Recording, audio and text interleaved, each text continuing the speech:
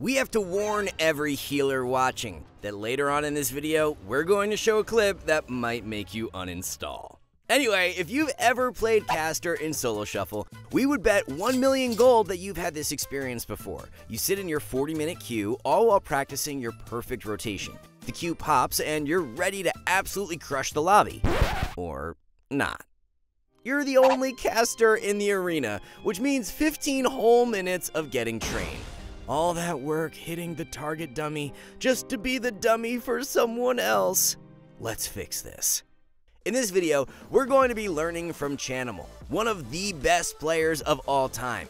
And he's about to prove that by following 3 simple rules, you can eliminate 90% of the most frustrating problems as a ranged DPS, allowing you to actually solo carry. Our promise to you is if you watch this guide until the end, that you will see significant rating gains. Why are we so confident? Well, for one, a lot of what you'll be learning comes from one of the best courses on the entire internet for PvP, which we just created specifically for caster DPS in the War Within. It covers everything from interrupting, kicking, kiting, everything you need to know to solo carry games, even while under pressure. We've even rolled out our brand new damage guides for the War Within that teach you step by step how to top the scoreboards. So if you end up finding this guide helpful, and trust us you will, then you should check out these courses after. It's completely risk-free to try them out, since if you don't rank up while actively using skill capped, you get your money back, no questions asked. We're even offering a discount you can only unlock through the link below to celebrate the new season. So click the link in the description below or learn more at the end of this guide. Let's be honest, in the year 2024, it is almost impossible to get away from melee by yourself. We could go on and on about mobility trading, but the truth is that sometimes you just can't get away. So how can we reverse pressure when it seems impossible to even breathe? As it turns out, we have to go fishing. It's good to think of melee DPS like a fish. They're a little bit stupid and very easy to bait with anything shiny. And in this case, the bait is going to be you. Sounds weird, but stay with us. Our goal will be to act as bait for the enemy melee, leading them into a bad position in order to trap them and their healer at the same time. The mistake we want to avoid is tanking damage in the center of the map, giving the enemy healer free reign to do whatever they want. Instead, we simply need to run in a parallel line away from the enemy healer, and then drawing our stupid little fish out of LOS. The enemy healer has no choice but to chase. They will now be in a position to be CC'd by our team. This might all sound like a bold strategy, but it can actually work. And Chanimal is about to prove it to us on his Boomkin, a spec which is an absolute punching bag in Solo Shuffle with one of the highest death rates. Surprise, surprise, Chanimal will be the target in this matchup. But let's pause here. As you can see, we have a very angry warrior and the entire Zoo Tycoon training us. And check out the enemy priest. With their positioning, they have free reign over the arena with everyone in their LOS, which means being able to heal or even damage whoever they want. Now, it's time to go fishing.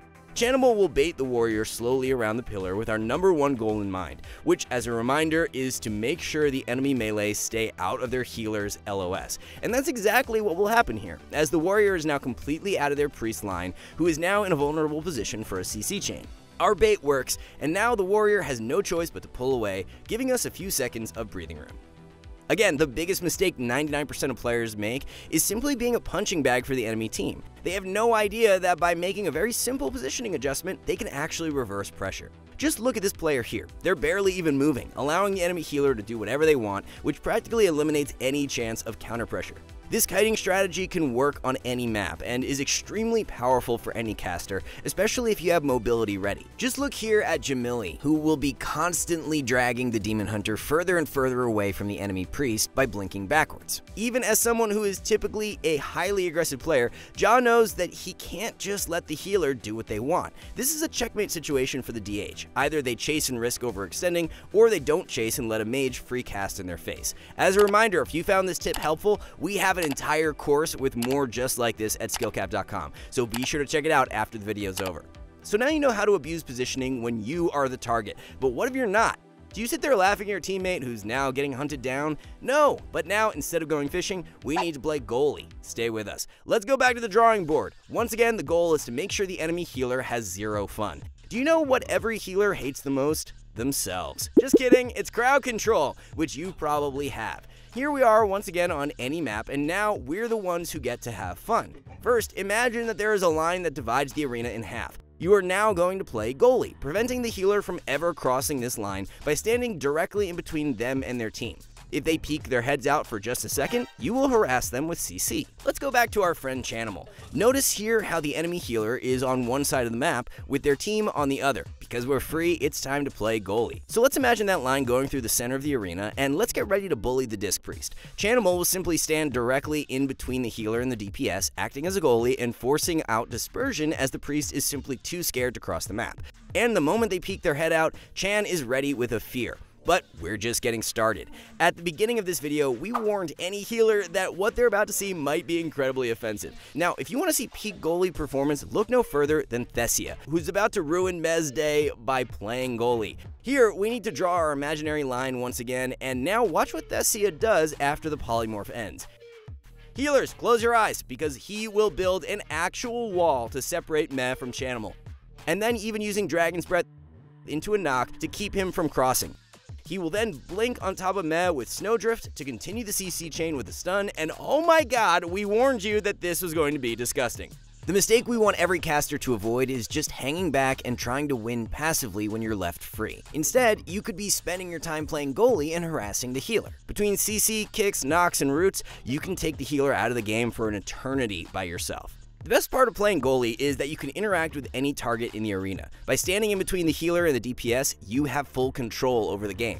So now we know 2 out of the 3 positioning rules you should follow. But now, as karma for the healers we triggered earlier, we're going to help you out with rule number 3. It doesn't matter if you are baiting melee behind a pillar or getting ready to play goalie. There is one thing you should avoid doing. Whatever you do, avoid running directly on top of your healer. We all know that PvP is becoming more and more like Mythic Plus, and do you know what the best specs in PvE always have? AoE damage and AoE CC.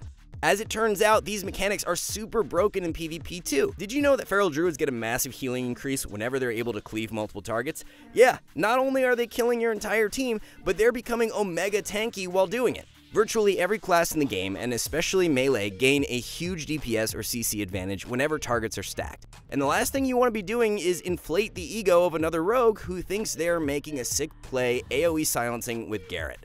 Running on top of your healer is a very easy mistake to make, and trust us, it even happens at the highest ratings. Players are drawn to their healers like a moth drawn to a bug zapper. You'll notice that while Chanimal is playing goalie or baiting DPS, he is maintaining what is commonly referred to as triangle positioning. What this means is keeping distance from both of his teammates, allowing everyone on his team to interact with each other and the enemy players at the same time. This is literally the most broken positioning you can achieve with another ranged DPS on your team, and is the #1 way to maximize damage and land more CC. If you found these PvP tips helpful, be sure to check out our brand new course that covers all of the most important mechanics for ranged DPS, jam-packed with years worth of knowledge. And after that, head over to our class courses to learn everything you need to start maximizing damage in the War Within. Every season, we work with the best players in WoW, just like Chanimal, to produce the best PvP guides on the entire internet. You can try everything Skill-Capped has to offer risk-free with a 400 rating gain guarantee. If you don't rank up while actively using Skill-Capped, you get your money back, no questions asked. You can unlock all this through the exclusive discount you can only access through the link below. Alright, and that will do it for this one. We here at Skill-Capped want to thank you all for watching, and we'll catch you in the next one.